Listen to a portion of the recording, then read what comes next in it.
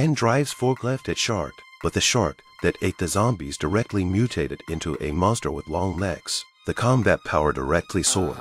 They rushed into the warehouse, but the supervisor was left behind. The man thought about going back the same way to save him. After being reminded by his companions, he changed into a shark suit, but the zombie sharks were too powerful to fight. The man was no match for the shark, and then the supervisor accidentally ran into a zombie. In order to distract the shark, the man's companion came to his aid with a forklift. The man immediately went to rescue the supervisor, but there were too many zombies. Eventually, he was pounced on and bitten. It's a good thing he's wearing a shark suit. On the other side, his partner abandoned the forklift and fled. The woman was also in time to attract the zombies with her music speaker.